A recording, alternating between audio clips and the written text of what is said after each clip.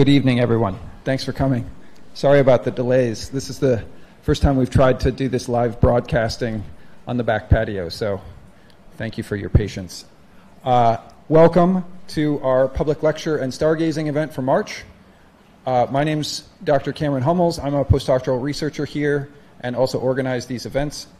And there are, I didn't grab a poster, but these occur once a month. They're open to everyone. They're open to the public. They're free and sponsored by Caltech Astronomy and the National Science Foundation. As you may have seen up at the front door, we have our schedule of events for the remainder of the semester. The next one, I think, is April 12th on the Spitzer Space Telescope. In addition, we organize a number of other events, including Astronomy on Tap, which is also, the schedule of Astronomy on Tap is on the back side of the flyer that you may have picked up. These are events that take place at a local bar in Old Town Pasadena with informal talks, 15-minute talks on different astronomical topics, as well as astronomy-themed pub trivia. That's also free, and it happens once a month on a Monday night. Our next one is a week and a half from now on black holes and big numbers. So it should be awesome. Tomorrow, there's a special event called Science for March that is occurring on the Beckman lawn from 10 a.m. until 3 p.m. It's kind of like a science fair with a bunch of different science booths that are going on. You can show up. It's open to everyone. The target is anything from K to 12 as well as adults. So there are science demos. We'll have a booth there where we're getting to use optics to light marshmallows on fire with the rays of the sun, which will be super cool. We'll also have a solar telescope so you can safely look at the surface of the sun. And then afterwards, there are a number of TED-style talks that are going on from 1 until 3 in the Beckman auditorium. And I'm giving one of those, too, so you should come and boo me, throw tomatoes.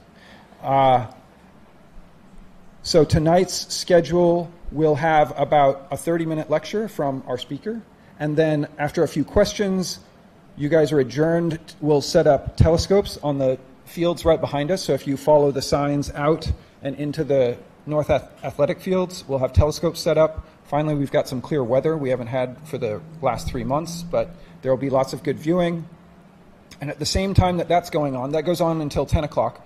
At the same time that's going on, we'll have a panel of experts in different areas of astrophysics and planetary science set up in here to answer your questions on whatever topic you can think of. You can ask a question about space science or planetary science or astronomy or physics or whatever, and we'll do our best to answer. So, and feel free to go back and forth between in the auditorium and out stargazing if you want. And I think, and the only other announcements are, if you go on the fields, there are all these rules, or else we get banished from the field. So no litter, no food, no drink, no smoking, no pets, and no high heels, interestingly enough, because it can puncture the artificial turf, and they'll banish us from the land. So for those of you wearing high heels, it's really nice to take off your shoes anyway. Even if you aren't wearing high heels, you can take off your shoes, and it's really comfortable. So please, I encourage you to remove your shoes so we can continue to use the fields. And I think those are all the announcements. So our speaker for tonight, I'm honored to present, he's a professor here, Dr. Mike Brown. He did his PhD at Princeton. No, his undergrad at Princeton, his PhD at Berkeley, and he's been a faculty member here in the Planetary Sciences Department since 1998. He gained a lot of notoriety, and his Twitter handle is called Pluto Killer because he played a significant role in the discovery of many other objects in the outer solar system in the Kuiper Belt that took away some of the shine of Pluto and resulted in the demotion from planet to dwarf planet of Pluto. But he's going to talk tonight about Planet 9, the worthy successor to Pluto. It's potentially much more massive, but we haven't yet detected it. So please welcome our speaker, Dr. Mike Brown.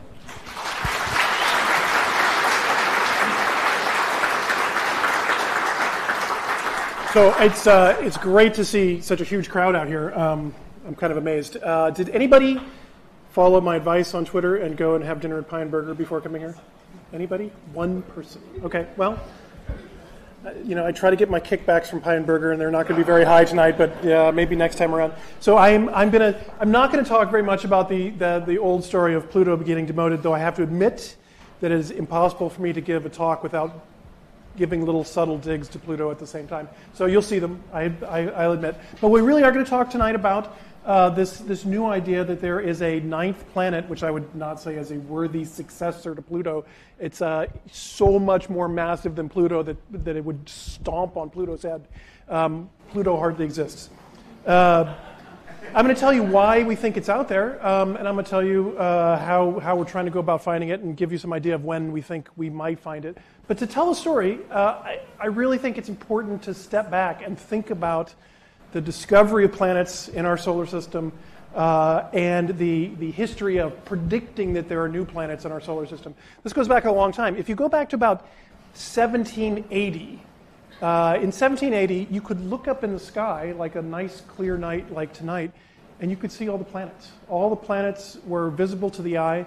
They extended as far as Saturn, and that was all there was. And as far as I can tell, I've gone back and tried to read old historic documents. As far as I can tell, people really never thought very much about the fact that there might be more planets out there to be found.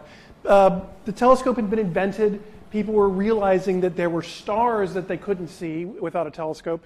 People were realizing that there were things like Jupiter had moons that you couldn't see without a telescope. But there's no written speculation that there might be more planets to be found. And so at this moment in time, William Herschel had built what was the best telescope in the world. It made these very, very super crisp images.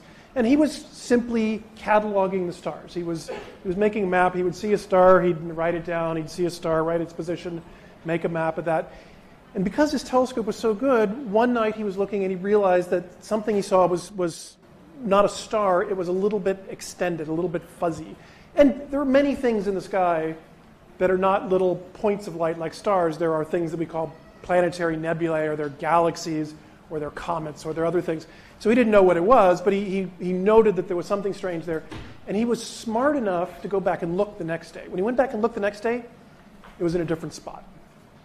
The second that you realize it's in a different spot, you instantly realize that this is not some nebula, some galaxy. They didn't know what galaxies were at the time, but it was not something external. This is something in our solar system. It's moving around the sun, and because it's close and because it's moving, you can see that motion in the sky in one night.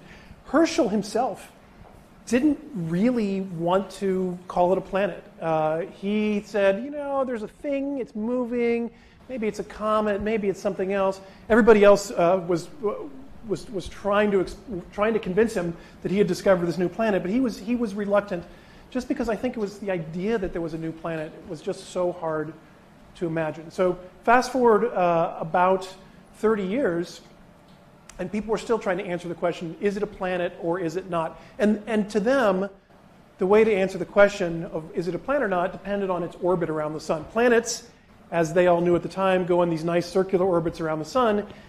The alternative was that it might be a comet. Comets, if you ever look at the orbit of a comet, they come in close to the sun and then go further out. And so the fact that it might have been out here could mean it's on its way back in and on its way out, or it could be on a circular orbit. They didn't have any way to find out.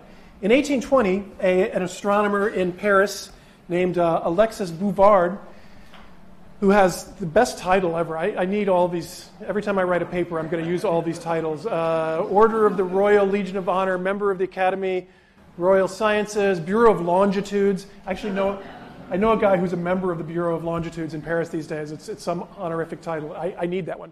Academy, Royal Sciences, London Society, many, and et cetera, et cetera. So good.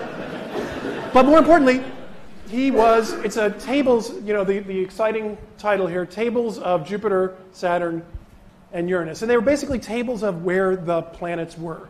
And the reason that you wanted to know where the planets were is because you wanted to understand how they went around the sun and calculate how much, if we could figure out where their positions were supposed to be. And what he realized, here's the key table on Uranus is right here. And I mean, it's astounding, right? Oh, wait. Okay, so let me tell you why it's astounding. First thing is, he does all this math over here to figure out exactly where Uranus should be.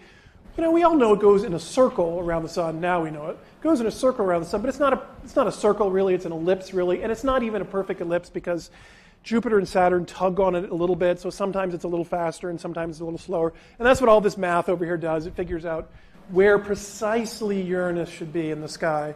And he did something really amazing. He went back in time. Here's the discovery of Uranus, 1782. And he goes backwards in time, 1781, 1771, 69, all the way back to 1690. So you might ask how he figured out how to go backwards in time. He found out that there were astronomers as early as 1690 who were cataloging stars, and they did two things that were not quite as good. They cataloged positions of stars. Their telescopes weren't as good, so they didn't notice that Uranus was fuzzy, and they never went back a second night to see if the stars had moved. So they just cataloged them one night, cataloged them the next night. And so in 1690, an astronomer actually found Uranus and thought it was a star and put it on the catalog. Bouvard went back, realized that there's no star there, and mapped its position all the way back to here. The interesting thing about this table, from 1690 up to 1819, is that you see these pluses and minuses and pluses and pluses and minuses, these string of numbers. These are how far Uranus is away from where it's supposed to be. If his theory was perfect, these should all be 0. It's not perfect. They're actually fairly large numbers. And I don't know if any of you know any theoretical astrophysicists. Anybody have friends who's a theoretical astrophysicist? So you'll get it. If you know these people, this is what they would say. Okay, clearly there are discrepancies here. My theory is perfect. It must be the bad observations. Those astronomers are terrible. This continues to this day. But he does say down here, there's an alternative, possibly. Maybe also there's another planet out there that's pulling Uranus along in its orbit, but probably not. Probably it's just bad data. You crummy astronomers do better and show that it's in the right spot. So the crummy astronomers observed Uranus for another 20 years, and it kept on being in the wrong place. And by about 1840, it was pretty well understood that there must be something else out there beyond Uranus. Basically, Uranus would go along a little bit fast in its orbit for a while, a little bit slow, a little bit fast, and they realized it's because something else is pulling it along. Nobody knew how to do the math to figure out where it was, though, until Urbain Le Verrier, also working at the same observatory, came along, developed an entirely new set of mathematics to try to predict where the planet was. He went to the Academy in Paris, presented his paper on all the mathematics of where this planet was, and they all clapped their hands. Very nice, well done, well done. And he suggested that they go look for this planet, and no, they did. So nobody wanted to really look for the planet. Because I think, this is my interpretation of what was going on in 1845, is that they really were not convinced. They liked his math. His math was beautiful and made a nice theory, and all these numbers went to 0. But they didn't really think you could use math to predict planets. That's kind of ridiculous. So they didn't want to go look. He eventually sent a telegram to Berlin and got some astronomers in Berlin to go take a look at it. And in one night, they opened up the telescope, and it was right there. There was Neptune, the discovery of Neptune, based on his predictions. He got really, really, really famous overnight. There's a statue of him in Paris. Anybody seen this statue of Le Verrier in Paris? Come on, what do you guys do when you go to Paris? I go visit. I have a picture of myself right next to the statue of Le Verrier in Paris. He got very, very famous, and astronomers immediately said, I want to be famous. So they decided to start predicting more planets. And so they kept on trying. Uh-oh. A quick announcement. We fixed the audio problems on the back patio, so now it should be working seamlessly. So if you want to go back out there instead of crowded in here, you can. Sorry for the brief interruption and the technical difficulties. Sorry for the back patio people. Hi, back patio people. We're talking about Neptune. Oh, up there. Hi, back patio people. So, what were we talking about? Neptune, Le Verrier, statues of Le Verrier, famous astronomers. Everybody wanted to be famous. It took approximately 3 months before the next planet was predicted. Because people were like, okay, I can do the same math.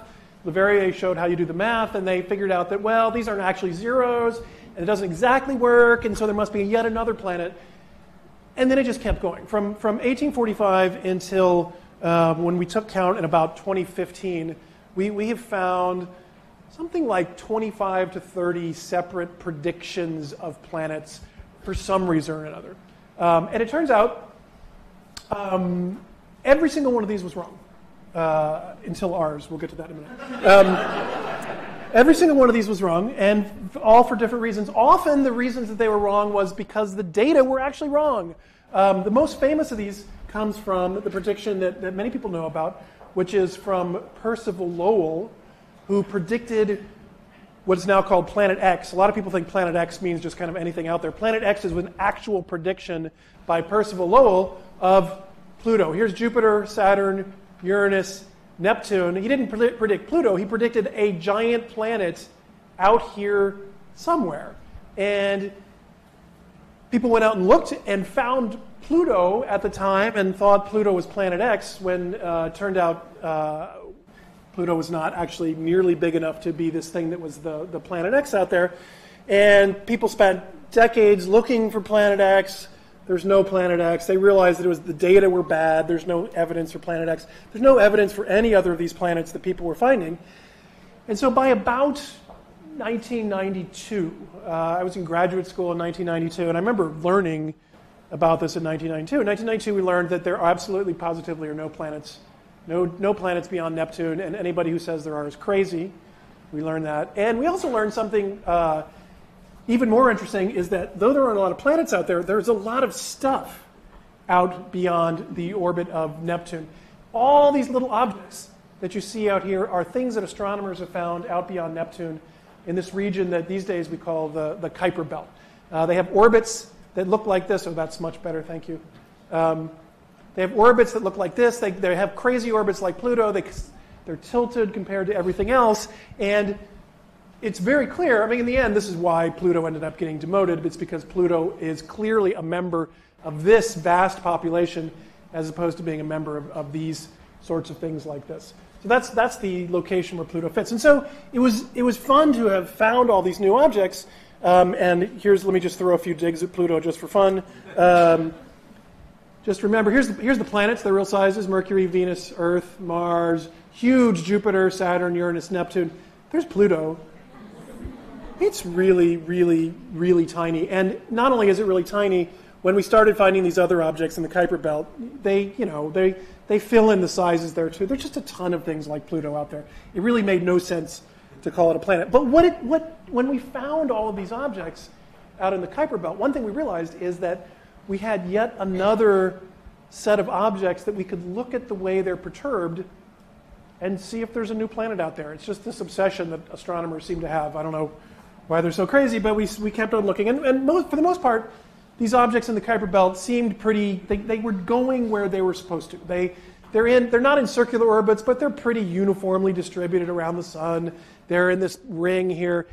There was no hint in the early data that there was anything funny going on. The first hint of anything funny came in 2003 when we discovered this one crazy object. This crazy object goes way, way, way out there. It has it's about a 10,000-year orbit around the sun.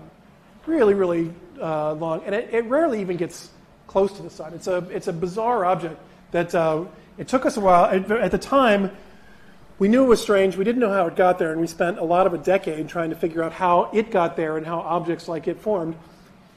It took another 10 years after that discovery of Neptune to realize that something was funny was going on. We found other objects like Sedna, which go really far away from the sun and come back in.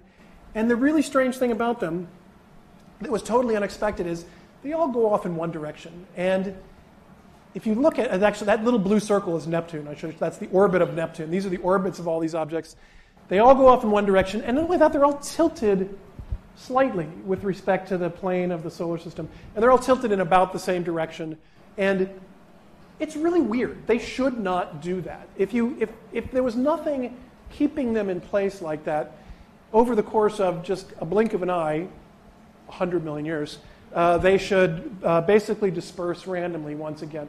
So either there was something funny going on and we just got lucky and they happened to be lined up like that, or there was something even funnier going on and they were all lined up for one particular reason. So this is where we started with our trying to develop the idea of what was going on out here. But when I say we, and I'll often say we on this is me and Konstantin Batygin. Konstantin is another professor of planetary science across the street, and he has an office about 3 doors down from mine. And in this time period, we wore out the carpeting between our two offices. We would just like walk back and forth and be like, "Did you see what is?"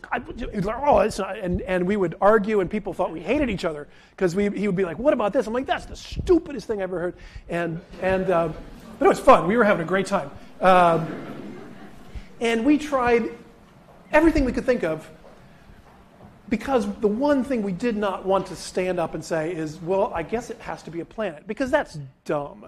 And we knew that only dumb astronomers stand up and say it must be a planet. And as soon as we stood up and said it must be a planet, people were just going to throw tomatoes at us. And so we tried every other possibility, and in the end, we couldn't make it work without a planet. So here's the idea.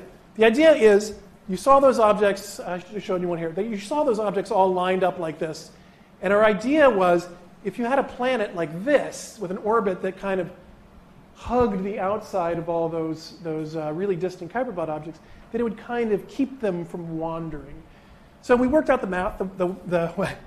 I nicely say we worked out the math. Konstantin did all the math. It's okay. And it all worked. And we thought, that's cute, but let's do a computer simulation and see if it works. And I'm going to show you this computer simulation because it's entertaining. And here's what I'm showing you. In pink right here, you can't see it all the way in here, we place a planet, a massive planet on an eccentric orbit around the sun. The orbit of Neptune, you can't even see it, it's right there. So this is a huge region of the solar system. The Earth is right about there. Each one of these blue things is a random object that we put into a crazy orbit. So we can do this all on the computer very easily. We just put all the objects in, we turn on gravity, we say go. What happens? And we sit back and we wait 4 billion years, and hope you guys have a long time, because here we go, 4 billion years. The first thing that happens is, notice that a lot of these objects disappear. That's because they get too close to the planet, and the gravity of the planet flings them out of the solar system. Remember what we're looking for. We're looking for things that get trapped into orbits like this and stick around. The other thing that you notice is things that don't go very far, I'm highlighting them in green here, nothing really happens to them. They just their orbits just kind of move around. The orbits change position. Nothing really happens. But these start to get captured over here, like this, like that one. No, this one, this one. This next one's going to do it. This one's, no. Okay, this one stays. This next one, no. This one stays. This one stays. So none of them stay. It didn't work at all, actually. Our computer simulations showed that our initial hypothesis was completely wrong. Planets do not do what we thought planets did, but planets do something entirely different from what we first thought, which is that nothing is getting captured over here at all because they're all over here. These are the objects that are, this is 4 billion years later. This looks an awful lot like what we see in the solar system right now. Rather than a planet hugging everything and keeping it together, it almost like it repels it. It doesn't actually repel it, but it almost looks like it's repelling it. At first we thought, this is ridiculous. There's no way this can be right. And then we thought, we're idiots. This is obvious. We should have known this to begin with. And it's just for the simple reason that the planet, this planet that we put here, is big and massive, and anytime an object gets close to it, it gets ejected. If you had something, and planets, when they go around the sun, they go slowly out through here, and then they go fast. Slow, fast, like this. So it spends most of its time out here. And these do the same thing. Slow, fast, slow. So imagine an object that was like this. It would spend most of its time here. The planet spends most of its time here. They're close together a lot of the time. That's bad news. It gets ejected. The only way to stay as far as possible from this planet is to actually be over here. You spend most of your time over here. It spends most of its time over here. You stick around. So a planet explains something like this if the planet is something like this. And the other thing that we found is that, remember how those objects are kind of tilted funny? As long as the planet is tilted in the same way, it all works out just perfectly. So this was cute. But I would say it was a nice explanation. Explanations are actually pretty easy in astronomy. Somebody shows you something weird, and you can make up some story about why it happened. And this was a good story. The physics works, but it was not enough for us to want to stand up and say, we think there's a planet out there. Because again, for 170 years, people have been saying that, and they're always wrong and usually ridiculous. We don't mind being wrong, but it's less fun to be ridiculous. And so we tried to think of, was there anything, it's easy to make an explanation. What you really want in science is to make a prediction and have the prediction come true. And one very strong prediction that this theory had is that in addition to having these objects like this, the theory predicted that there should be another set of objects lined perpendicularly. So going this way and this way, and it's hard to picture it, but imagine the planet's like this, all these objects are like this, and then a set of objects with orbits like this and like this. They almost look like wings of a butterfly or something. The theory predicted that very strongly, and there was no way that they couldn't be there, and we had never seen them. And we actually, this was enough to make us sufficiently worried that we were about ready to throw away the entire theory and just think, okay, we're wrong. I don't know why. I don't know what's going on. And one day we were sitting in my office, and I suddenly had this idea to look at this other set of collection of objects we had never looked at, which was not smart on my part to have not looked at them. But when we did look at them, we realized that they were, in fact, exactly what I just described. These things are perpendicular, off in these directions, and perpendicular in this way. These are the objects that were predicted by our computer simulations that nobody had any explanation for otherwise. This is the point where to both of us were sitting in my office at this point, and our jaws hit the ground. I think both of us had the same thought at the same time, which is, oh my God, this is actually a planet. This is not just a cute theory that we just came up with. This is actually a planet out there, and we got to go find it. So this was the point at which, nearly 3 years ago now, we wrote a paper. We wrote down our prediction, and the paper was published about 3 years ago, and we made a couple of predictions. We made a prediction of where the planet should be, what it should be like, how we're going to find it, but we also said, look, if this is true, people will continue to find more objects in this direction, and it is still true that a few will be found in this direction, but most of them should be in this direction, only a couple in this direction, and more like this. So let's fast forward a few years. That was our prediction. Here's the original objects, 1, 2, 3, 4, 5, 6. A year later, there was a new one was found. They're hard to find. They don't come quickly. 3 new ones were found. 1, 2, finally one in the wrong direction, which was good. I was getting worried that there weren't. There's a 4th one in the right direction. There are 6 more that are about to be published, all in the right direction, and 1 more going off in this direction. So it's something like 16 in one direction, 2 in the other direction. It's exactly what we predicted. It's gratifying every time I go and see a paper that says there's a new object off in this direction. Like, yes, good. That's what I wanted to see. Okay, so at this point, the data are so good. The predictions have all come true. The explanation is not even that crazy. I'm going to tell you, there's a planet out there. It's not. I don't think that there's a question at this point. I think this is more or less like 1840, where everybody more or less knows there's a planet out there, and now the trick is to predict where it is better so that we can go find it. So for the last 3 years, that's the main thing we've been doing, trying to predict where it is better so that we can go find it. So in doing that, predicting where it is better, we take those same sorts of computer simulations that I showed you one of. At this point, we now have about 3,000 of those. We actually have a cluster of computers in the basement of the building across the street from us that has been sitting for 2 years nonstop running these simulations, trying to pinpoint exactly where it is.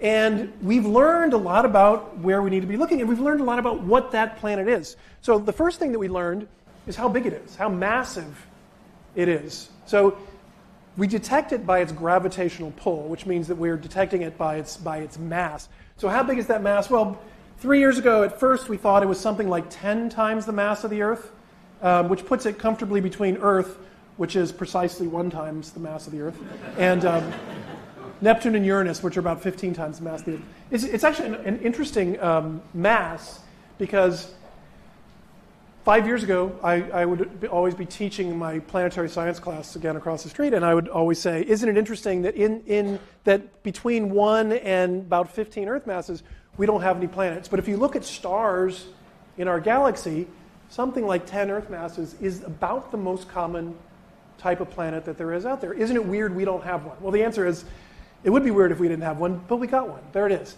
But it's not 10. Turns out we now know better, and the answer is about 6. 6 plus or minus 1. I mean, we're getting to like real numbers and real uncertainty. So the mass is 6 times the mass of the Earth with an uncertainty of about 1. Yeah, you could probably get away with 8 if you had to, but about 6. 6 is a really interesting number. At 10, I was perfectly willing to say 10 is pretty close to Neptune and Uranus, and we had the artists draw these pictures, and we said, make it look like Neptune and put some lightning on it for fun. So that's why that picture looks like that. 6 is really kind of could go either direction. And around other stars, 6 Earth masses tends to be more like Neptune than like the Earth. But around other stars, the 6 Earth mass things that we see are really close to those stars, so they're hot. This is really far away, so it's cold. So I'm a little unsure what we're looking for. Let's just give you a little perspective here. Here was that picture I showed you again, Uranus, Neptune, all the things in the Kuiper belt. Here's how big it is if it's a kind of a Neptune-ish-like planet. It's something like this, and it's also really probably quite bright like this. If it's more like a giant version of an icy satellite, like Ganymede, Jupiter's, the biggest satellite in the solar system, Ganymede, a big ice ball. If it's more like that, then it's kind of like that big. Again, these are huge. That looks like a real planet, right? None of this garbage like down here. But there's a big difference between this, which is bright and big, and this, which is darker and smaller. And that's that even though they're the same mass, one of them's a lot easier to find. This is a lot easier to find than this. And we don't know which one it is. So this is a current source of frustration. The good news is we got telescopes. Caltech runs the 2 Keck telescopes on the summit of Mauna Kea. You can see Maui there in the background. And I love the Keck telescopes, and they are awful for trying to look for Planet 9. Because the Keck telescopes really have specialized in being super good at studying detailed things once you find them. They're not so good at looking at huge swaths of the sky looking for something new, but this telescope, the Subaru telescope, is perfect for that. The Subaru telescope is the Japanese national telescope. Subaru, not because of the car. Anybody know Subaru in Japanese? It's the Pleiades, which you'll see tonight. That's also why the Subaru logo is the Pleiades. They also, and it's, I was wondering if they're trying to get like sponsorship out of the car company, but no, I don't think so. It's just the Subaru telescope has this great camera that is designed. It's huge. There it is. There's me and Constantine. This is the Subaru telescope. This mirror is 8 meters across. This is God, I don't even know. This is about 6 stories, maybe. I think so. It's about 6 stories high. There's the camera. The camera sits at the top and is collecting all the light that comes in from the big mirror down here. Covers huge swaths of the sky at once. So that's great. It's a big telescope, big camera, and it will allow us to search vast regions of the sky for something that's very faint. There's also another telescope in this picture that you can't see because it's over here on top of Haleakala on the island of Maui, and it's called the Pan-STARRS telescope. It's been taking pictures of the sky for 6 or 7 years. It's a much smaller telescope, but it's covered a lot bigger region of the sky already. If Planet 9 is that big, bright thing, we're going to find it in data that already exists from Haleakala. If it's that small, dark thing, I think we're going to find it from this one over here. I'm working on both of these at the same time. It's driving me crazy. But we're gonna figure out which one it is, I think, relatively soon. So let me show you where I think it is in the sky, and I'm pretty excited about this tonight because you're going to go see it tonight, not Planet 9. You're going to go see this spot in the sky because, I mean, it's, all right, I always say this, but it's really true. If you could name your favorite constellation, everybody just say out loud your favorite constellation. Ready, set, go. Orion. I heard a lot of Orions. I heard something else over here that Cygnus is good? Actually, Cygnus is great. We'll give you Cygnus soon.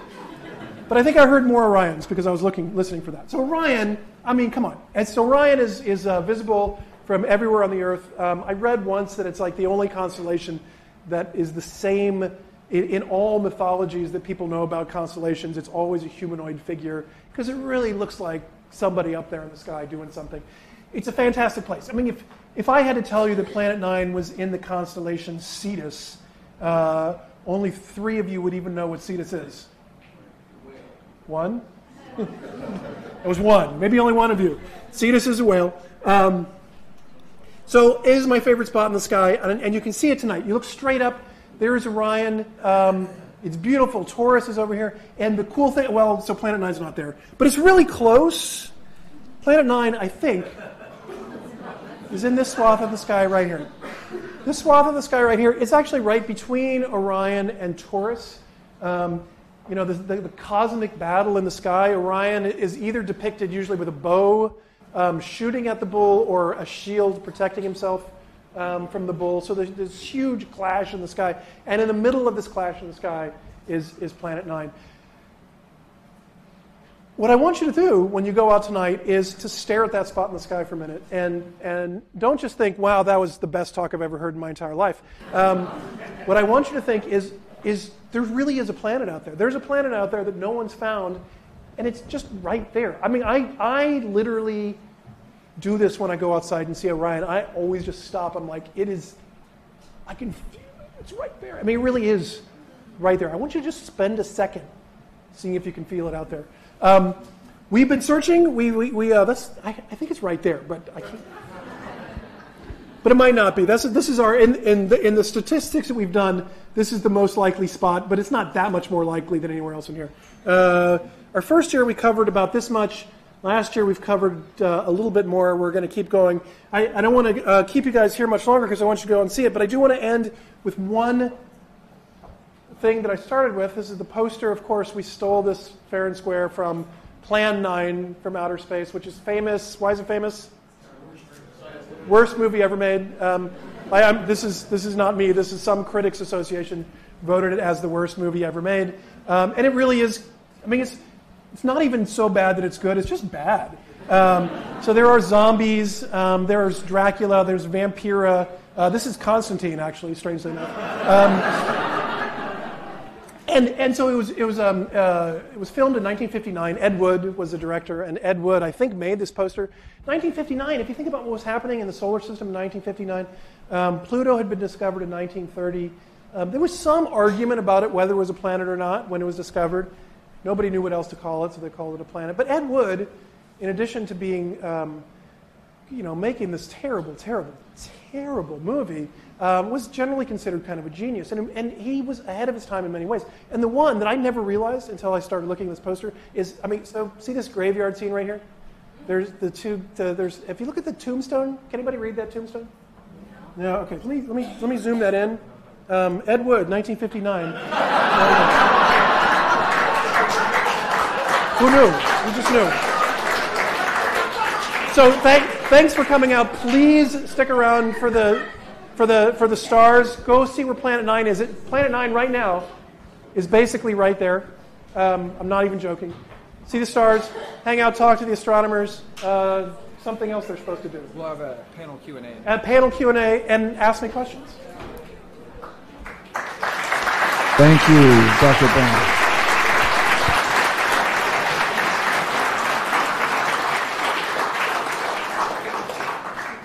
I'll let everybody head out for a second, then we'll take questions for anybody who's still around. And I will take questions from the youngest person who raises his or her hand. I think I got it. I think I got one. So, what's the chance Do I have a percentage chance that there isn't a Planet 9? That is a fabulous question. And a lot of the last 3 years we've been spending trying to answer that precise question, because we really want to know, is it something that we just think is there, or can we really do the probabilities correctly? And as of about 3 weeks ago, we finally had the analysis finished.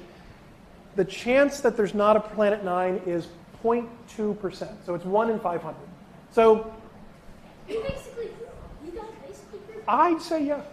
Yeah. Any other youngsters? No youngsters? Okay, oldsters. So you talked at the beginning about how Uranus was not where it was expected to be. There was another planet out beyond it. Is it possible that Planet 9 is not where you expect to be because there is a Planet 10? Oh, such a good question. Is something funny going on because Planet 9 is being pulled along by a Planet 10, and therefore we can't find it? Let me tell you, we worry about that a lot. Like really a lot. We think that even if there is a Planet 10, which there may well be, there's no reason there shouldn't be, but there's also no evidence that there is. We think that the effects that we're seeing from Planet 9 will be the same even if Planet 9 is being tugged around a little bit. No. But we're actually doing that analysis right now because we're worried about it. So,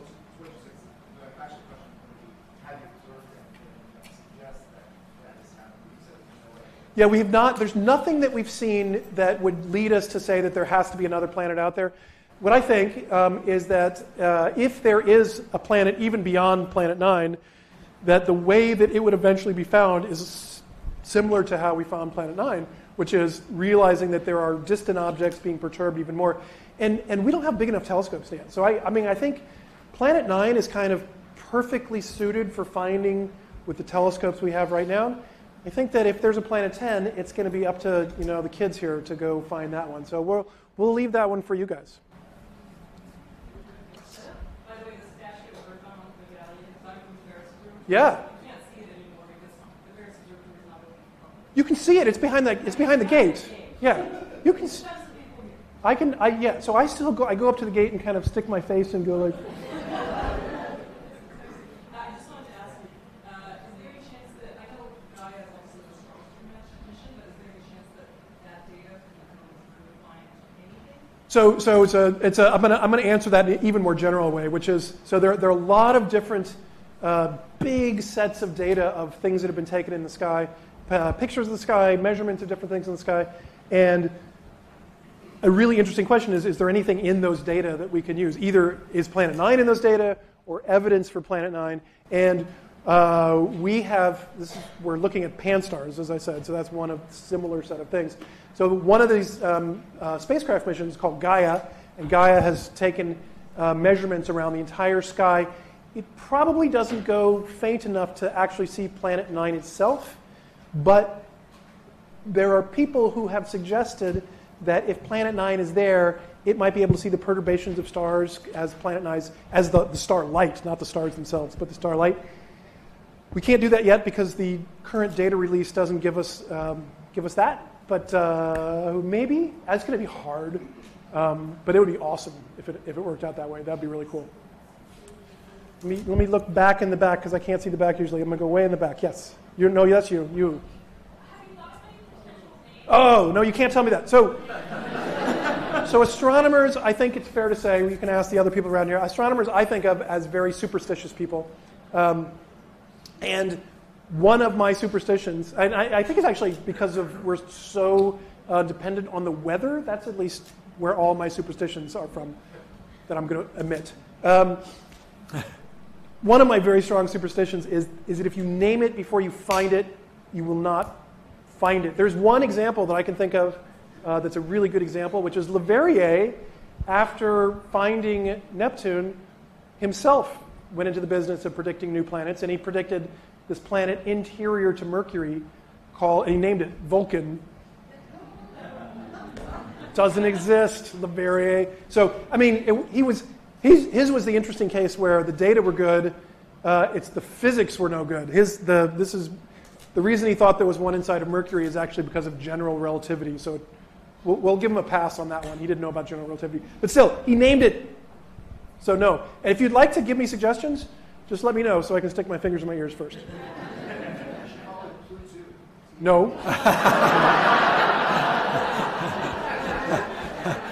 No. Yes. After all these good questions, I have to ask you one main one. Was Clyde Tombaugh still alive when Pluto got demoted? Clyde Tombaugh passed away just a few years before Pluto got demoted. He was still alive when the first Kuiper Belt object was discovered in 1992. Well, I would say he discovered the first Kuiper Belt object, but when the second Kuiper Belt object was discovered in 1992, and that's when the grumblings kind of started. So I think he was aware of the grumblings, but he didn't live to see it demoted. Yes. What keeps all these planets in orbit? So the answer is always the same, which is the sun. The sun is massive in the center of the solar system. Everything goes in orbit around the sun because of the pull of the gravity of the sun. So even Planet 9, which is really far away, is still held very strongly in place by the sun. All those orbits that I showed you were going around the sun. The sun, I should have made this more clear if it wasn't clear. The sun was always at the very center of all those things I showed. So everything that I've been talking about is in orbit around the sun and then being perturbed by something else at the same time. Go way back here.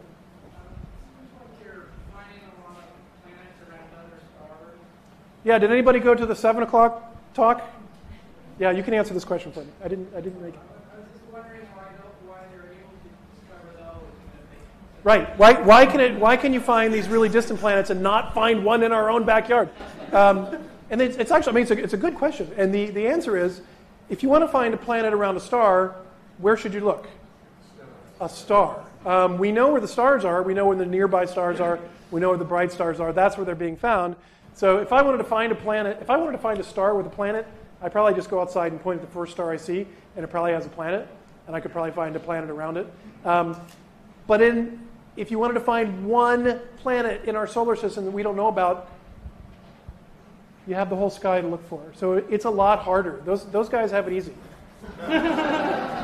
Cheaters, I say. That's what they are. Down front. What range of magnitudes do you predict? Yeah, so it's a good question, which is how bright is Planet 9 supposed to be? And the answer is different depending on whether it's that large, very bright Neptune-y kind of thing or the darker red icy thing.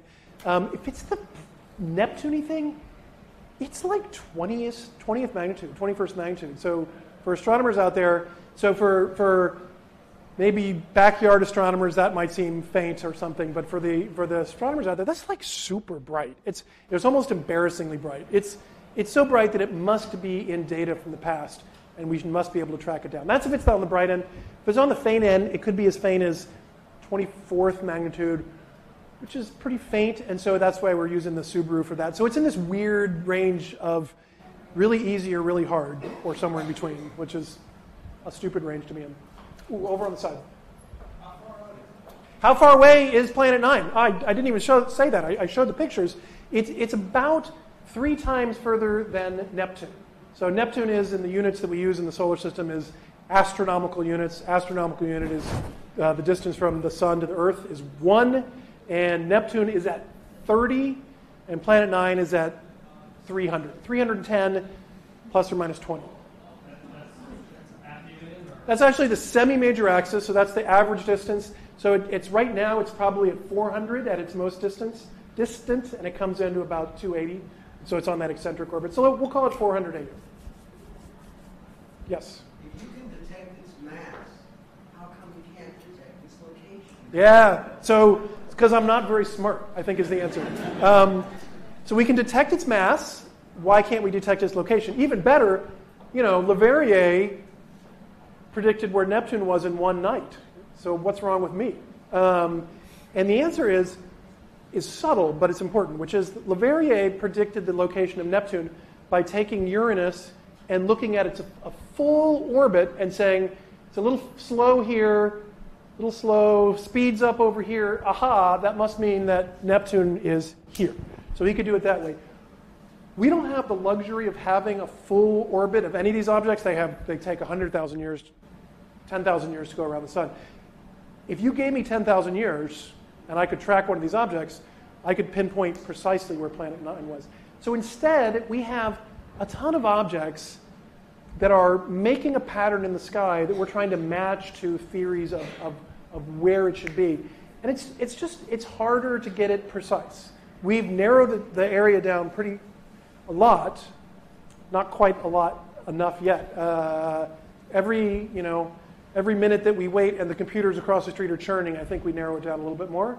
So I'm convinced we're going to find it soon, but today I'm optimistic. Tomorrow I might say, we're never going to find it. Not sure. Yes? I'm sorry, I cannot hear you.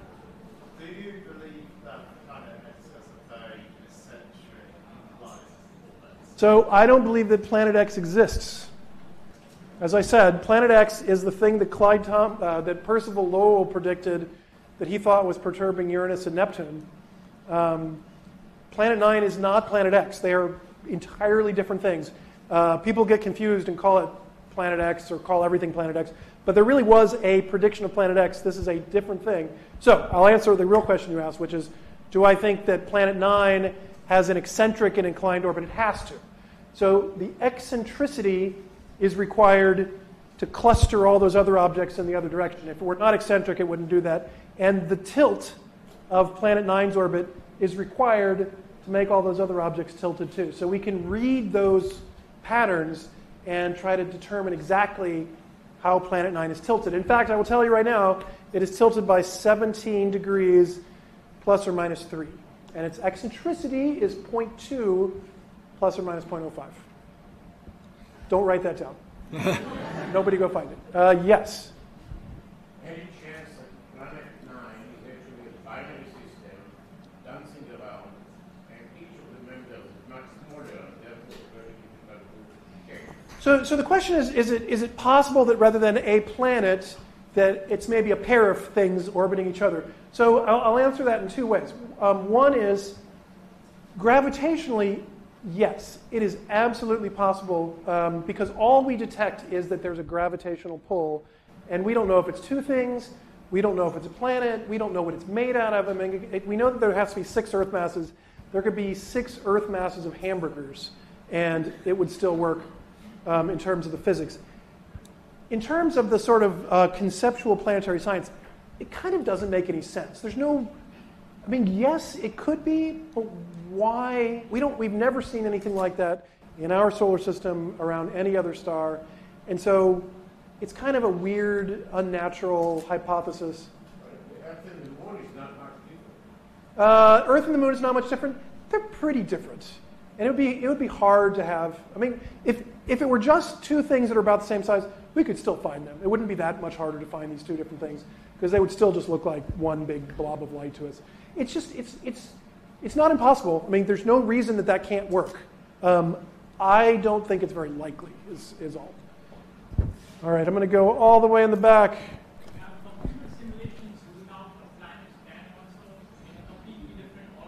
Can the computer simulations rule out a Planet 10? Absolutely not. At this point, we could put a lot of stuff out there and not yet see the effects. If you found another 100 of these distant objects, you might be able to start to do that.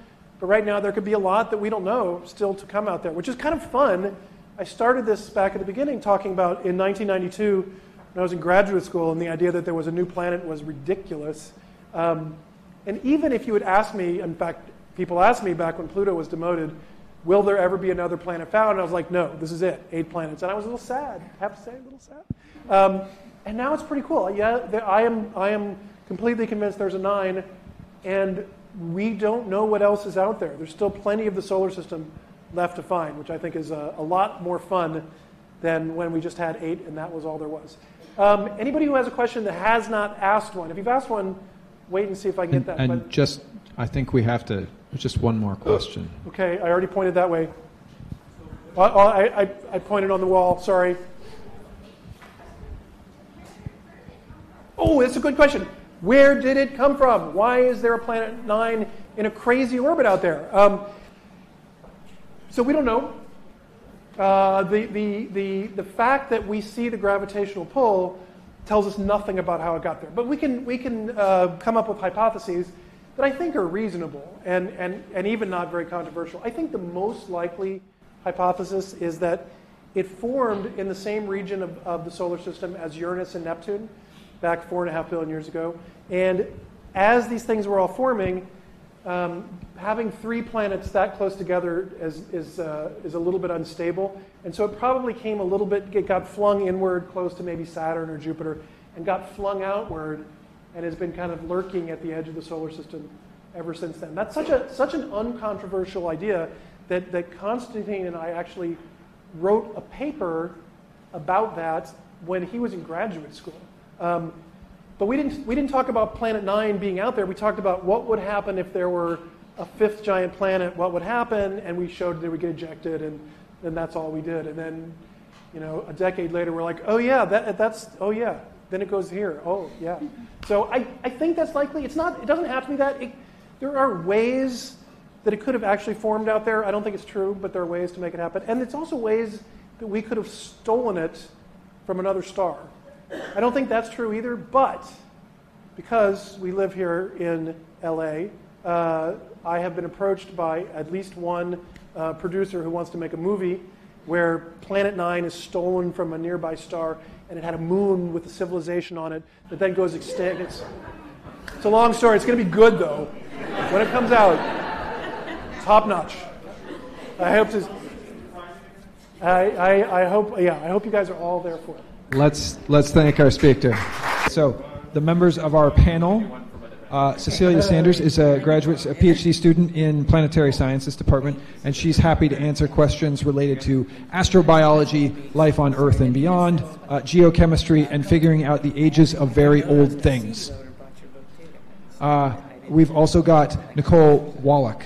Yes, I pronounced it okay. Awesome. Also a PhD student in the planetary sciences department who's happy to answer questions about exoplanets, that is, planets orbiting around other stars, planet formation, and how to use really big telescopes. We've got Catherine Plant, who is a graduate student in the astronomy and physics department, happy to answer questions about building radio telescopes, fast radio bursts, which are these distant flashes of radio waves that come from some unknown objects, and cosmic rays. Oh yeah, things that make really short flashes of radio waves. And then I'm Dr. Cameron Hummels. I'm a postdoc. I do research in galaxy evolution, so I can try and fill in the cracks where we get questions on things unrelated to that. So so we open the floor up to questions from all of you.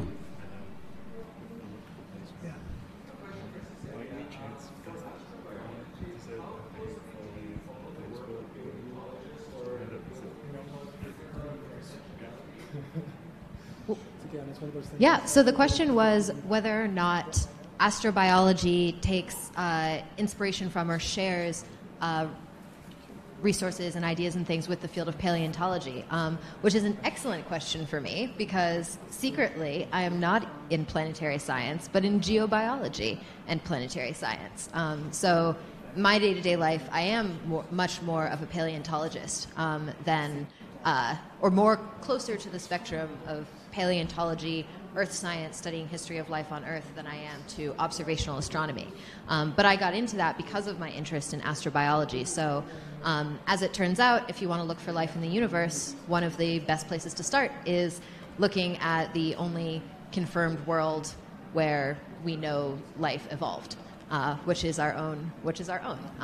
So a lot of the tools that we use for understanding the history of life on Earth are the same tools that we take with us when we go to Mars, and eventually when we go to Europa, potentially one day outside of our own solar system. Looking for life in the deep past of Earth is actually extremely difficult.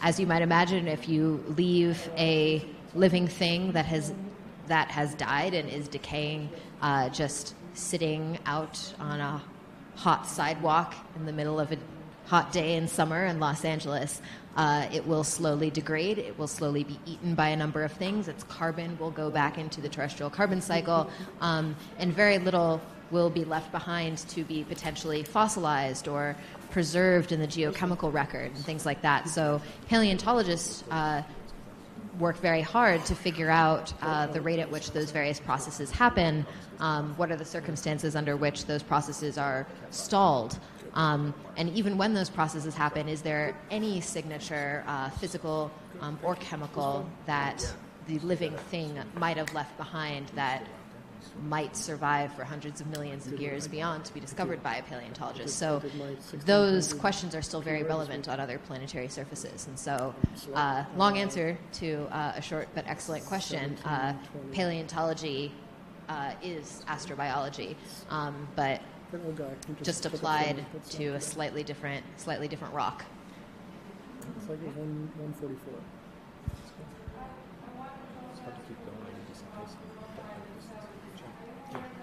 Got to get ready for Alcatraz. June.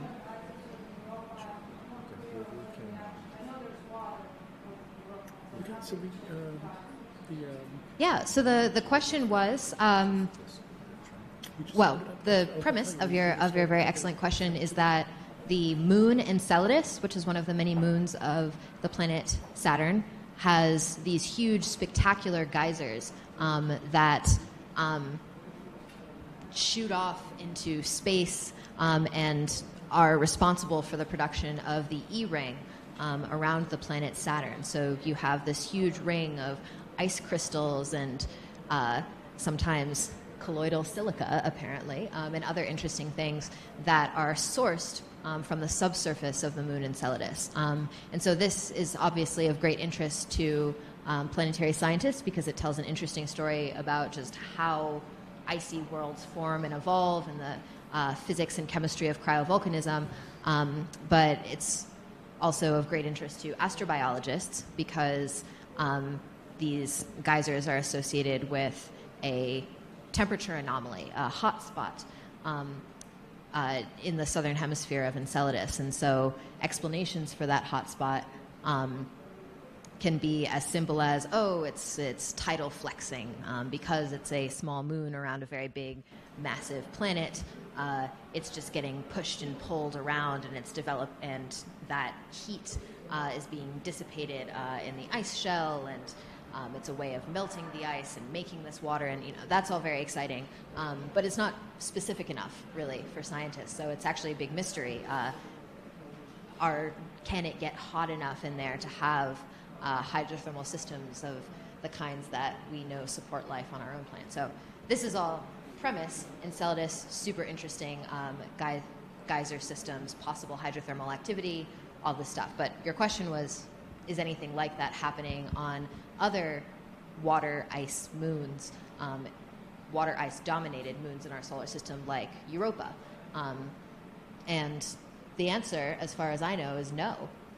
We have not observed plumes of nearly that magnitude on any other body in the solar system, and Earth included. We don't have giant plumes that spread into space, but new developments are happening all the time. And I'm not directly familiar with the most recent work on Europa. A little bit. So there's some tentative evidence for some plumes on Europa, depending on who you ask, mostly.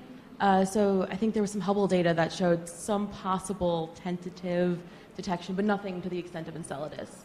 So I think these sorts of outer bodies are just super interesting to what we know to happen on these icy worlds and what we don't know. So worlds that we think should have plumes, we don't necessarily know if they're going to have plumes and things like that. So I think it just kind of speaks volumes to how little we really know about these sort of outer bodies in general. I think this gentleman here had a comment on. Oh, I was just curious whether you feel some data in the tradition of stuff. Yeah, it really does depend on who you ask, how much you believe it. Oh, I'm sorry. The question was about the Hubble data that showed the possible plume on Europa. And it's still up for debate. And that's actually a really big thing in most of planetary science, is that everything is kind of up for debate. And we don't know as much as we wish we knew about our own solar system. And like Mike Brown alluded to before, sometimes we know a lot more about exoplanets or about things that are outside of the solar system. And it's kind of scary in a lot of ways, but it's kind of, look how much we have to look out to, basically, and look how much we have left to learn about our own world. So. My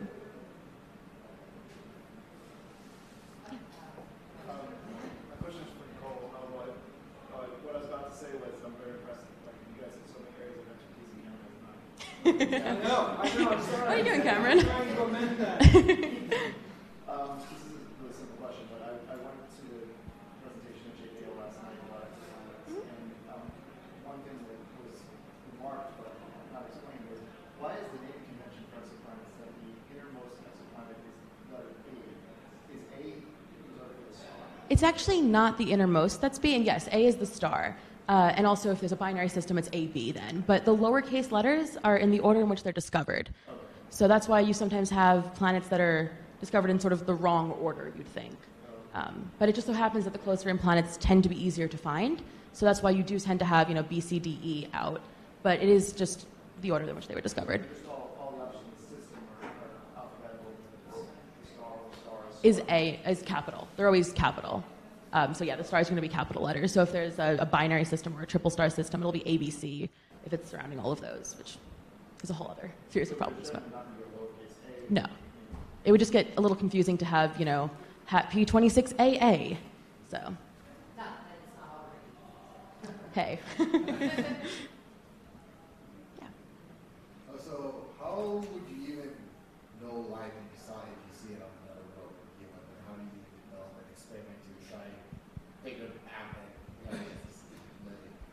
Yeah, so for anyone who didn't hear the question was, how do you know life when you see it?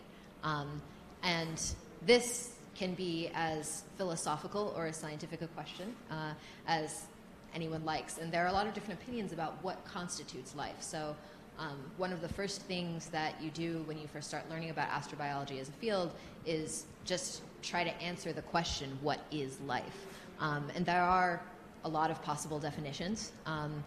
The one that I feel I subscribe the most to is life is something that is not only capable of sustaining disequilibrium chemical conditions, as some astrobiologists who come more from the astronomy side prefer to think of it. I think that you need to add that additional layer of complexity that life can make a plan for itself and perpetuate that plan. There has to be some dimension of heredity and self-replication in order to really be life as we know it and think about it on our own world. But that said, that definition doesn't exclude things like viruses. That definition doesn't necessarily exclude things like dormant spores or egg cells and things like that. So first part of that question is establishing what is life to begin with before we go looking for it. And then another dimension of that is maybe it's not enough to just say, do we find something that's capable of sustaining chemical disequilibria and making plans and expressing itself multiple times.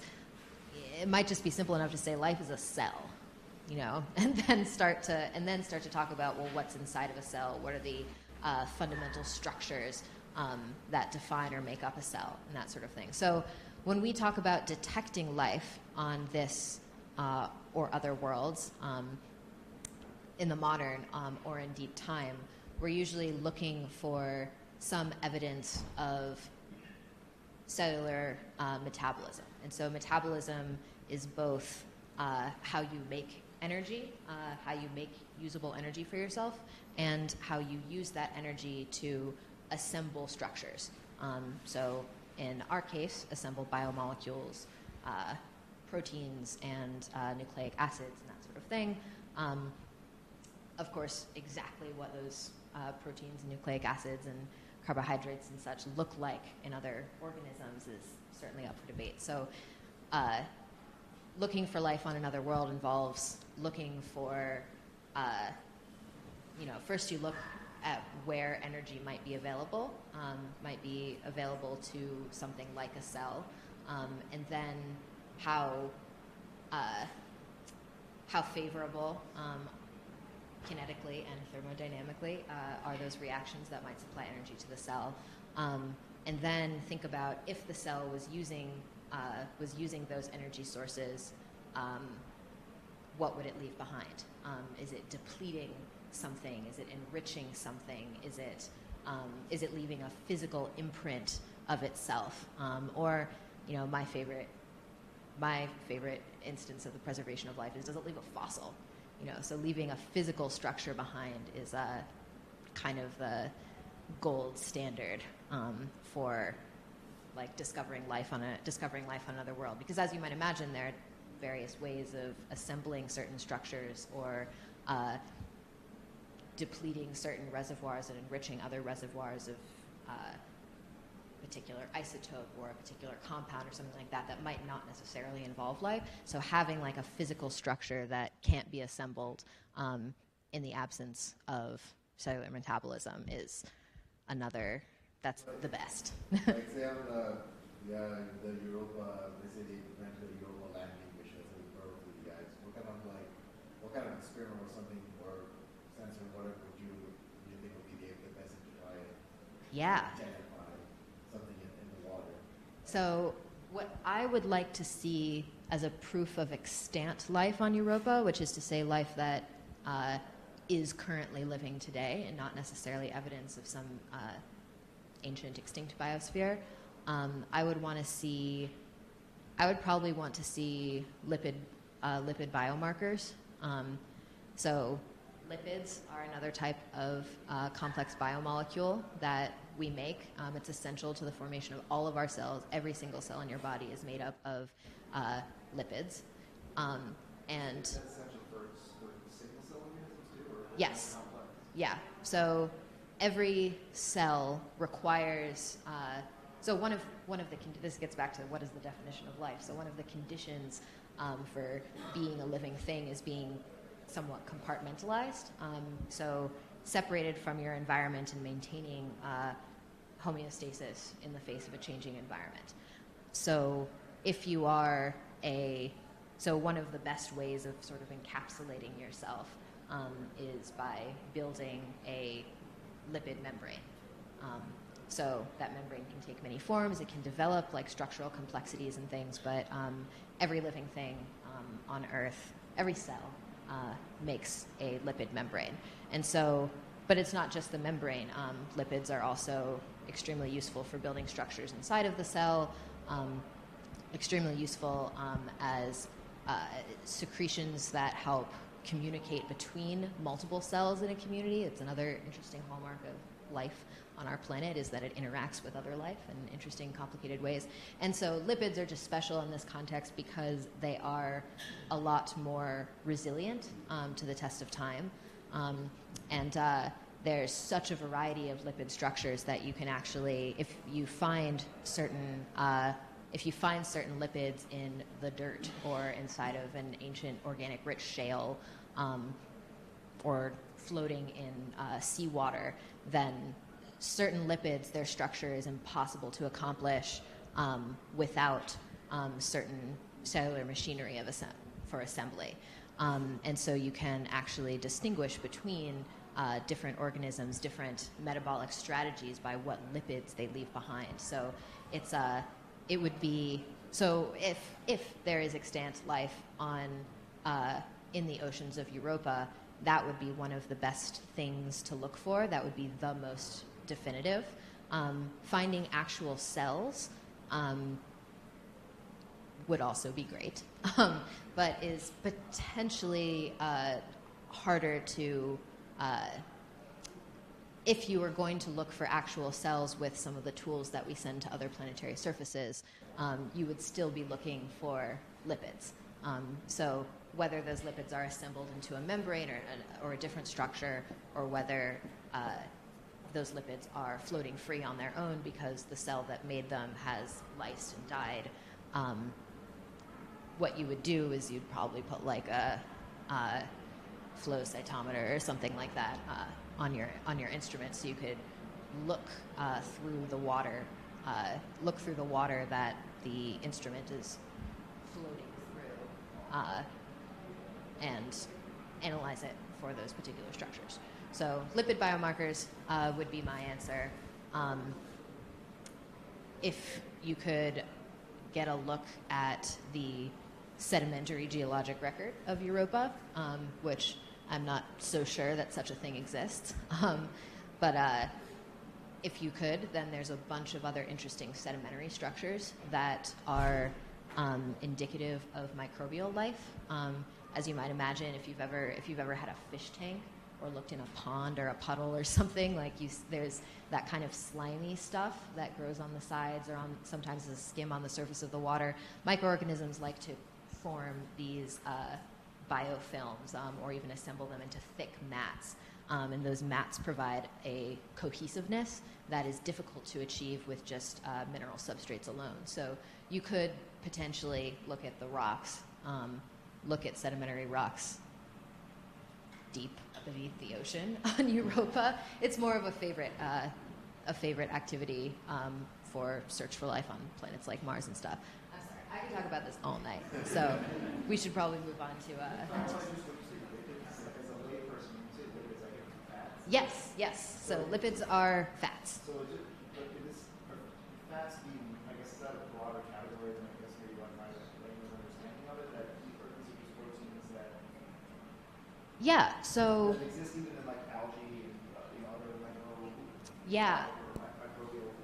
Yeah. So biologists / biochemists will typically talk about life. We talk about the building blocks for life. The building blocks for life are these different classes of biomolecule. And so the classes classically are lipids, carbohydrates, proteins, and nucleic acids. And the differences between those are structural. Probably the best way to define them would be to just draw the structure on the board. But since people didn't necessarily come for a biochemistry lecture, I won't do that. But it's very easy to look up. And so when we think of dietary or nutritional, like proteins and fats and things like that, technically they are the things that we're talking about fall under those categories of biomolecule.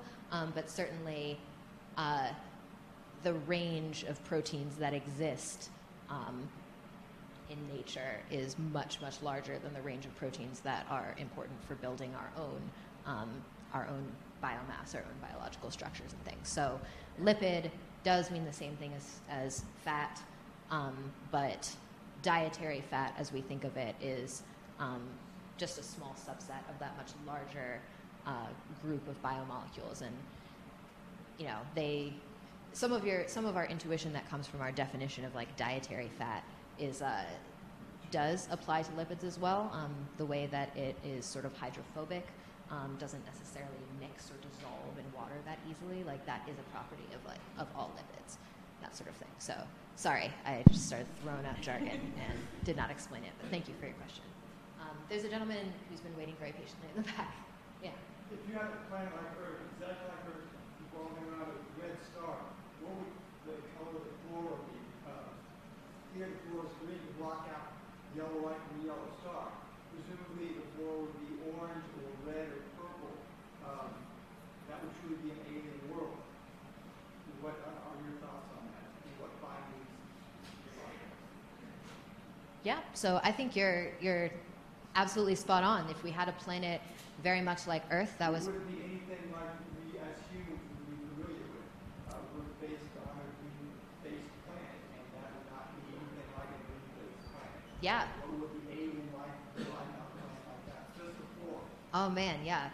So the question is, what would alien life be like on an Earth orbiting a star of a different color than our own? Like Earth, yeah. A red dwarf star, so the habitable zone would be much closer. Yes, but yeah. Even all things are the same, you're still going to have a very truly alien ecosystem. Yeah. So there's a lot of differences that we could possibly imagine if it was exactly like Earth in every way, and the history of life, the evolution of land plants, if all of that happened in the exact same way. You would still get up to a point where just fundamentally the photosynthetic organisms, so organisms that derive their energy ultimately from the sun, but then use that energy to assemble their own biomass independently. They do not consume their reduced carbon from other organisms.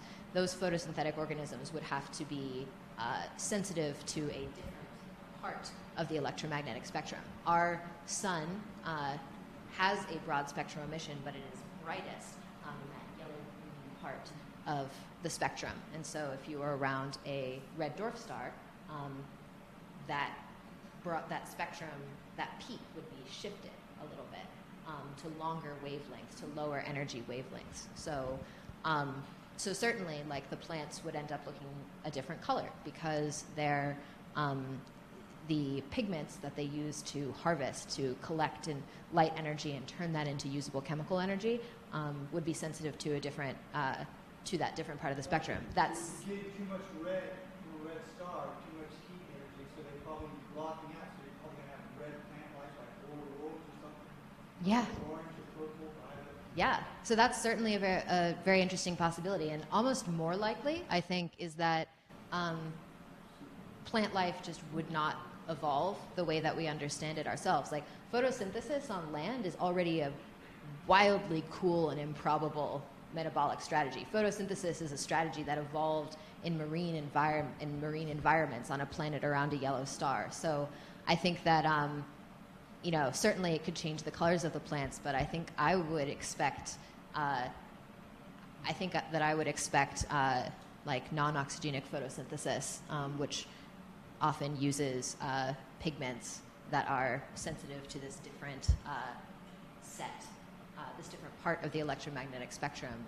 I think those organisms would do much better than the organisms that eventually became the land plants on our own world. So more likely than not, I think that life around a red star is probably going to look a little bit more like the pond scum around, like, yeah. So this is something, So the most abundant star that you have are these smaller, redder stars. So it's important to note, though, that I don't usually come at this from a life perspective, so I'll leave that to Cecilia, but there are other factors that will influence the ability in general for life to evolve on these types of planets around these stars. And one is that, as you alluded to before, they're much smaller and they're cooler, so you're going to have a habitable zone, a place where liquid water could be present on the surface of a planet, a lot closer in. There are a number of other factors also for these types of systems. Things like availability of solids in the prenatal disk just means the building blocks for planets around stars like that. The age of these stars are very different, the time that they've had to evolve, planets and life to evolve around these stars. So I think that there's a lot of things to consider when you're talking about planets around the most abundant of all stars. So, including radiation environment. That's another interesting thing about red dwarfs as well, is that they planets in this closer in habitable zone, being the zone that's capable that's warm enough to support liquid water at the surface, given a range of atmospheric compositions.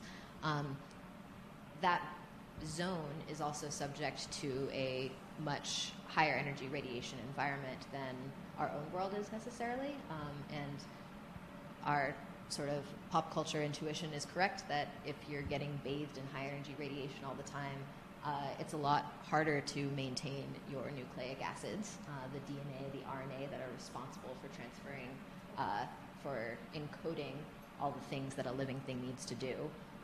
So maybe you don't evolve life at the surface at all, and maybe life ends up hanging out in the immediate subsurface, in the soil, in the rock, beneath a particular critical zone of the water column.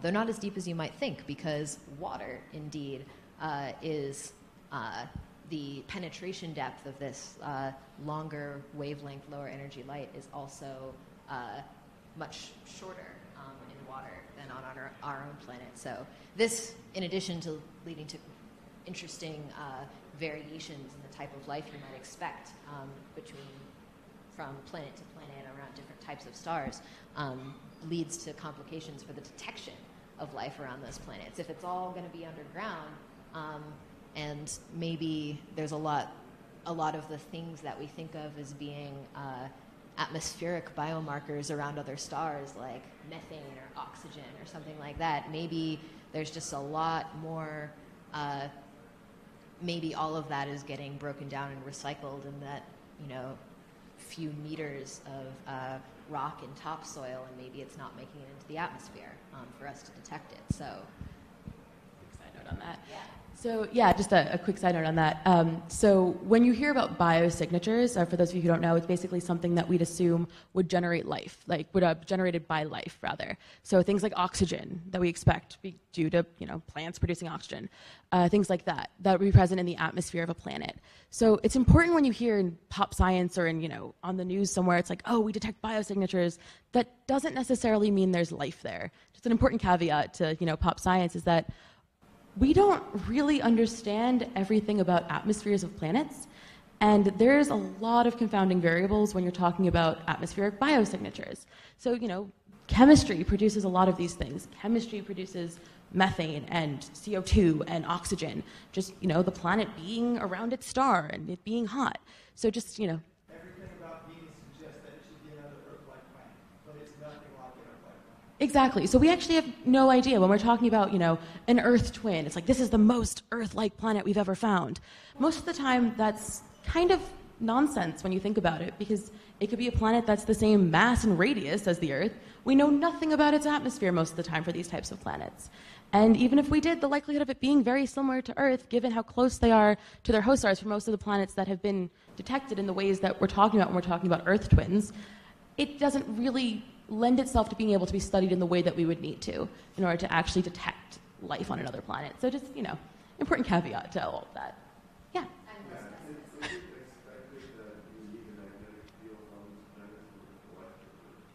It depends on what your idea of life is a big thing. So according to what we know about the Earth, yeah. But we have a sample size of 1, basically.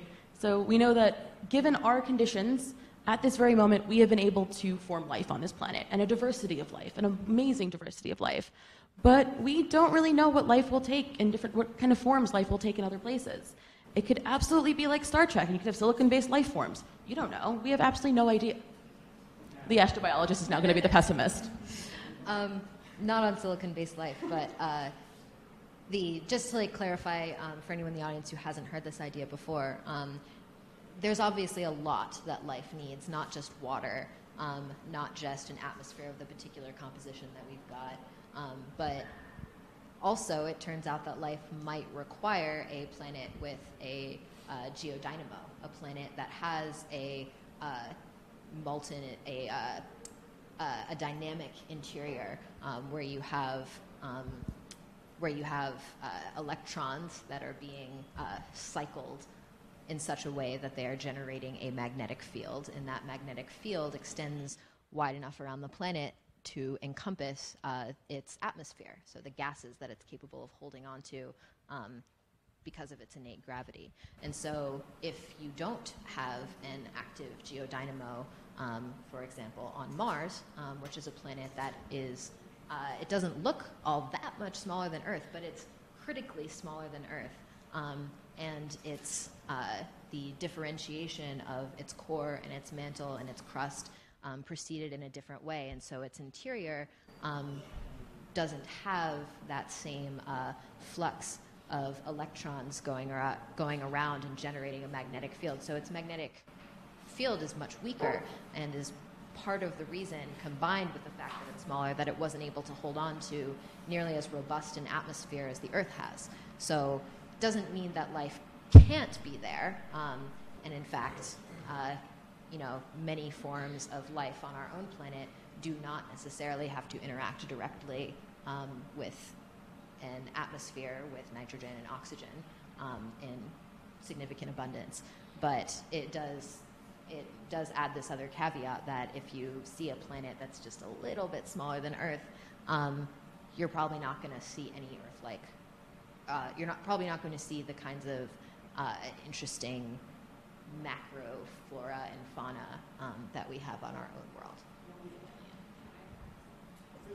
So one way that people are interested in testing and looking for planets that have magnetic fields is by looking for the aurora, like the the northern lights or southern lights, but looking for that around other stars, because the charged particles from a star's space weather, when it hits an atmosphere with a magnetic field, you get bright auroral emission, and this would be very faint for many planets except in extreme space weather events. But if you look around enough stars and enough planets, you might be able to detect it.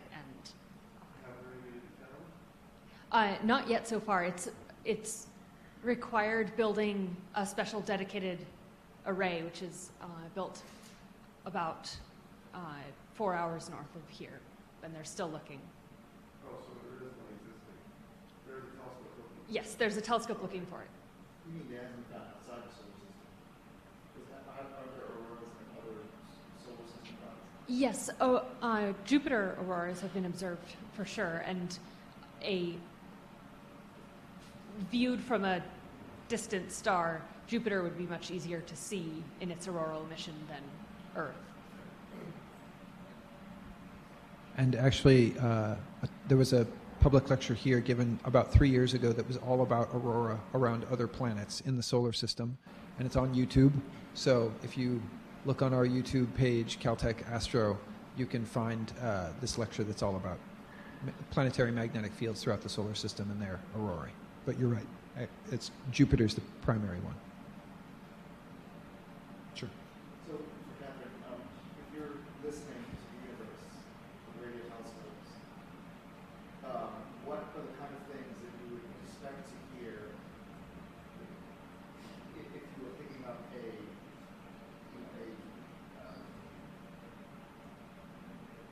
synthetic signal, something generated by a civilization? Is it as simple as like you hear their version of Lucy, or are there patterns that would be distinctly different than types of, I guess, kind of normal cosmic noise of radio pulsars, whatever other things you might hear on a radio telescope? So you're asking how could radio telescopes be used to look for extraterrestrial intelligence? Are there particular patterns of noise that would be the type of things that would seem to be artificially generated, as opposed to just naturally occurring, bursts of radio signals from celestial bodies? Yes. So in other words, Yeah. we've been emitting radio signals from Earth for years or whatever, roughly, and so in theory, if somebody 100 light years away was pointing radio telescopes at us, they might pick up Lucy or something, and then like 60 light years away, they pick up Lucy, something like that. Obviously, that's a very distinct signal with like language patterns and stuff. So, but other subtler things that you actually, if you heard them in a radio signal, it stand out as unnatural. Yes, I think some things that could be distinctive would be something that confines a lot of energy to a very, very specific frequency range. And people who work on this come up with all kinds of ways for looking for really unusual signals, and that's what I like best about those efforts is they come up with these signal processing algorithms that lets us find weird stuff, and then we go and find weird stuff, and it turns out to be new physical phenomena and scenarios to go look for. And the discovery of pulsars is an example of that. There was this regular flash of radio emission coming periodically, as periodic as a clock, and at first, when Jocelyn Bell found this, people thought maybe it is aliens. What else could make flashes as regular as a clock? And it turned out it was a spinning neutron star emitting radiation like a lighthouse. And so when we try to think of what's something that the physical universe what's something that couldn't naturally occur, and then we go look for that thing, we find a new parameter space of naturally occurring weird physics. Yes?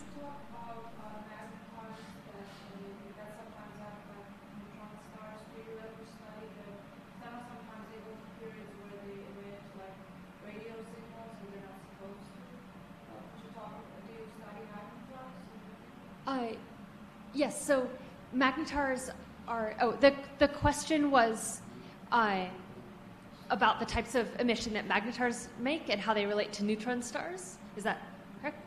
So magnetars are a specific type of neutron star, and a neutron star is the remnant that's left behind after a very massive star has burned up all of its fuel and goes out in a giant explosion.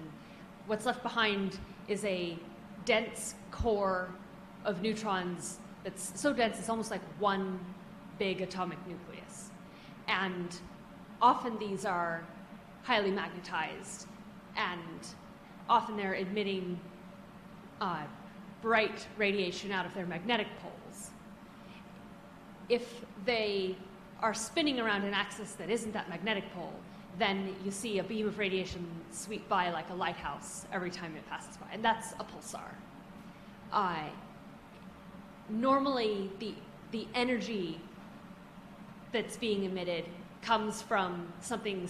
You can calculate how much energy it should be emitting by noticing that you have something spinning very fast and it's slowing down, so it's losing energy, and that is the energy source that it's emitting. Some of them are emitting too much energy for that to be the explanation, and the energy source that we understand for those objects is that they have a lot of energy in their magnetic fields, and those are the magnetars. So they're a specific subclass of neutron stars. Yes?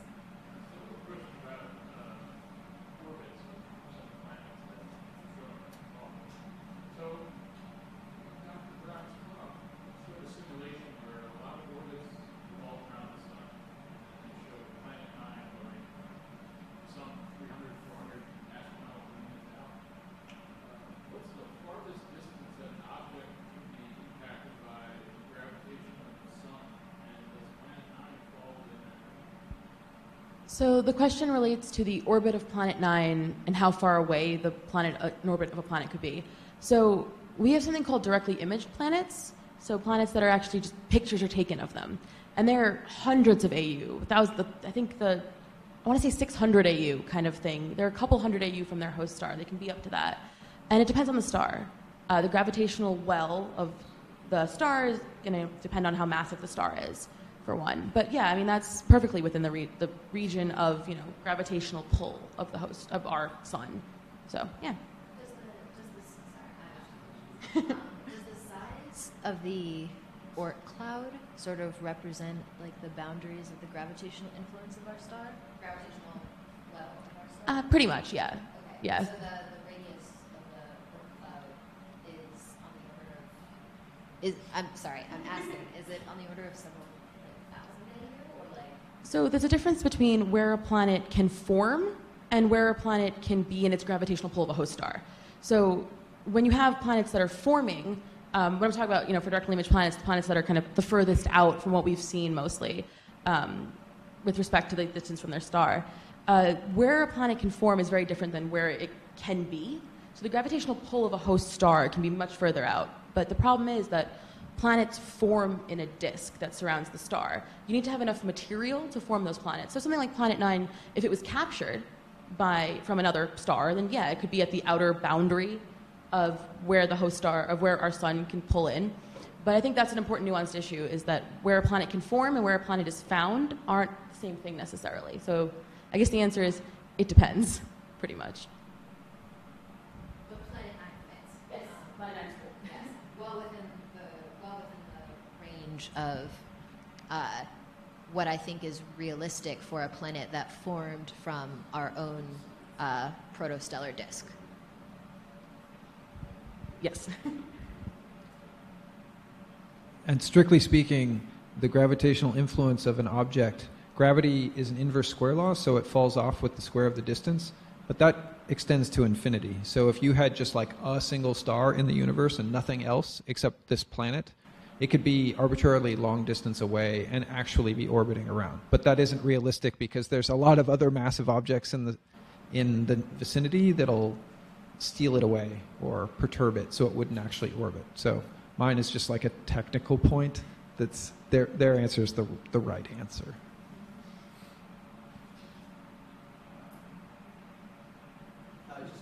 what's the size of the heliosphere like in astronomical units? The question is, what size is the heliosphere in astronomical units?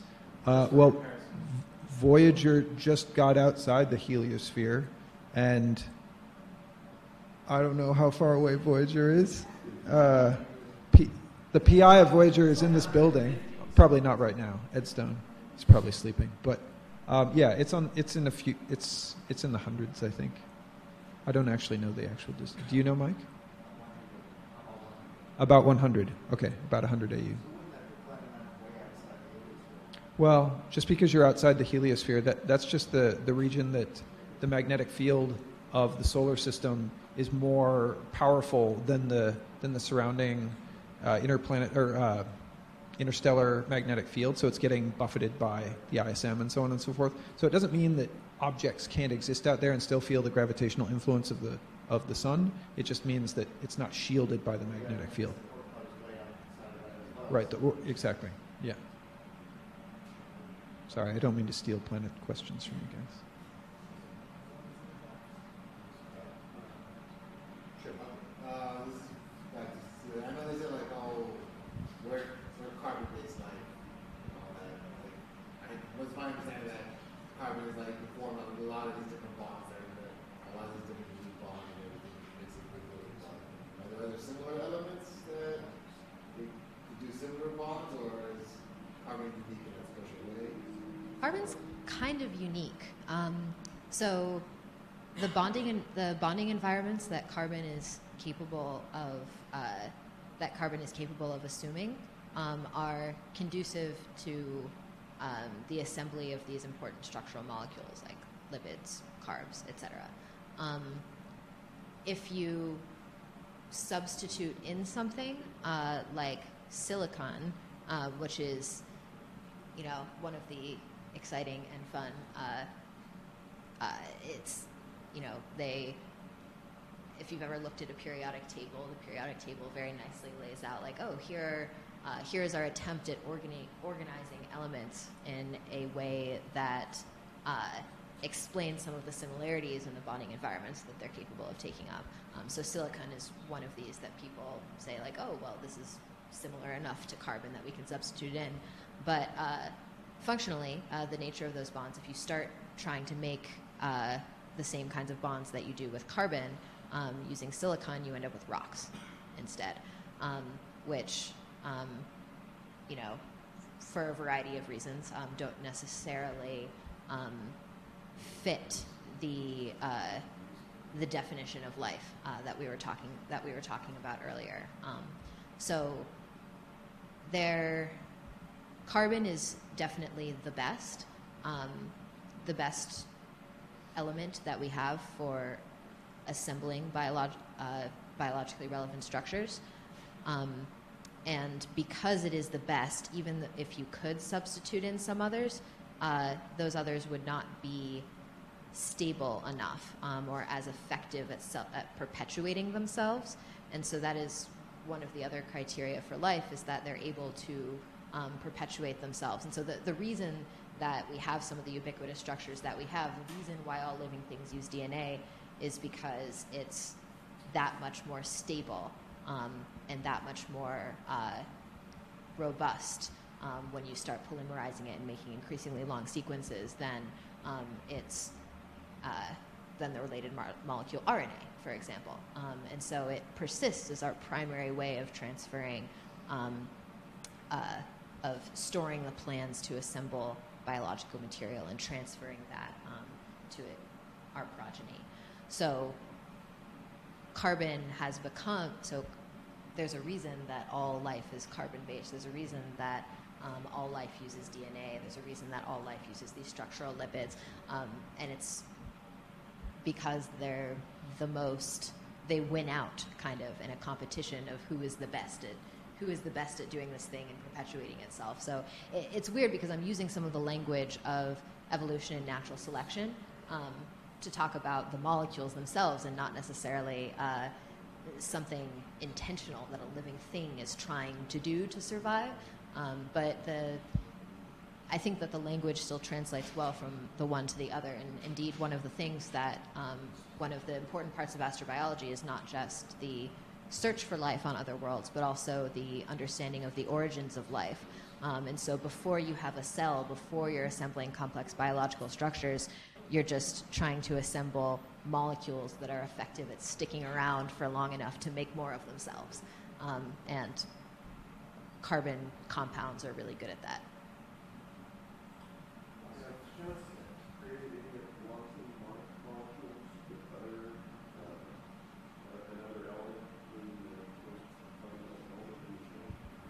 I'm sorry, could you repeat the question?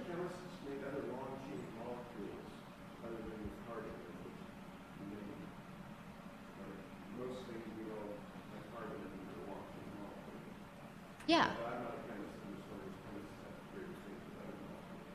No, yeah. So there have been some attempts experimentally to create molecules with similar structures to DNA and structural proteins using nitrogen mostly are the experiments that I'm familiar with. And I feel like arsenic too. Arsenic-based life is something that people have also done experiments with. So it is possible to massage energetic conditions to make some of these molecules structurally stable and to get them to mimic some of the functions of important biomolecules on our own planet. But a lot of those conditions are not necessarily, I won't say that they aren't naturally occurring, because obviously with the range of planets that we've been talking about around other stars, and you could maybe alter a lot of things about the geological history of a world in order to... Yeah. You've got to be a lot colder for one, I think, in order to get like the nitrogenous, nitrogenous protein-like structures in order to stabilize them. So there are some experiments doing that, which I think is super interesting, and certainly expands our view of possible stories for the origin of life, possibly around other planets. But at this point, it's pretty purely speculative because we haven't observed such an environment where those things could be sustained. It's a very popular idea, though, for the planet Titan. Or sorry, I say the planet Titan. The world Titan, the moon Titan, one of the other extremely large and extremely popular moons in our solar system. It's the only other body in the solar system that has liquid oceans at its surface, but it's much, much farther out from the sun than Earth is. So those oceans, instead of being made of water, are made of, mostly methane and ethane and interesting complex hydrocarbons and things like that. So it's a lot colder. And that's a place where maybe carbon, because carbon compounds are sort of forming the basis for the equivalent rock or ices on that world, then maybe carbon's not the best molecule for as the basis for a biosphere. So maybe it's nitrogen instead. And so that was sort of, I think, the motivation or ethos behind some of those experiments.